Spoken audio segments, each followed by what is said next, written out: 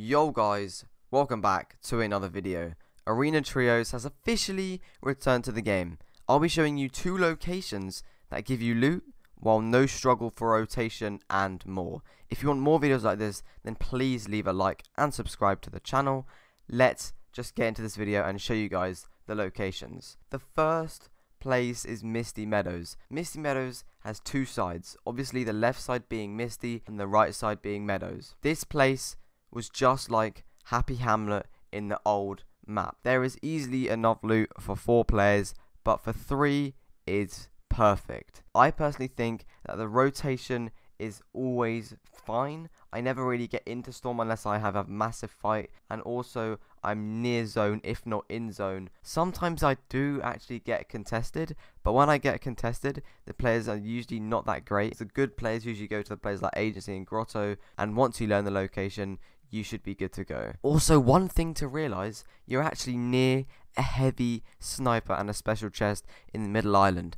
Now, one of your players, if he's good with heavy snipers, he takes that, and the special chest is for another player, which is also pretty good. And also, if you are in trouble, there's loads of different escape routes to get out of, including a stream and a boat. The next location we're going to be talking about here is Slurpy Swamp. So Slurpy Swamp is very spread out in places to land.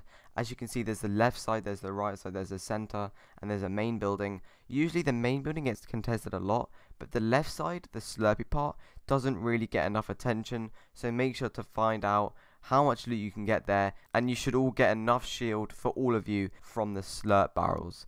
There's easily enough loot for 4 players, but 3 is perfect in my opinion. Rotation is not an issue as there is a boat, and if you go through Weeping, you should not find many players, but you can still go around the right towards the bridge to get some metal. So honestly guys, your material should be fine as well. One thing, if you aren't able to rotate because there are players, you can maybe find a way to kill the players left from rig. The reason I say this is at the rig, you never really get a lot of mats. So if you were to get people from the rig, it'll be really essential because you get a boom barrel and a sniper, and they will not be able to build fight you unless obviously a lot of people have landed there. But you should still have more mats as a trio because Slurpy gives you a lot of things like metal from slurp barrels and much more. Thank you guys for watching this video. I know this was a short one and I didn't really go too much into detail, but I just wanted to make it snappy as Arena Trios is officially back and it came back recently. These locations were obviously point of interests,